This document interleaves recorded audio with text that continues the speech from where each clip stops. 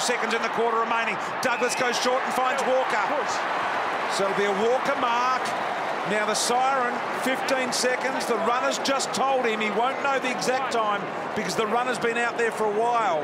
But he will kick after the siren. It's like last week. Last week he kicked the most important goal of the game after the halftime siren.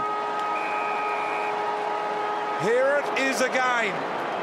Taylor Walker, Das just pointed out how significant the mental advantage would be for Adelaide to go in at halftime in front.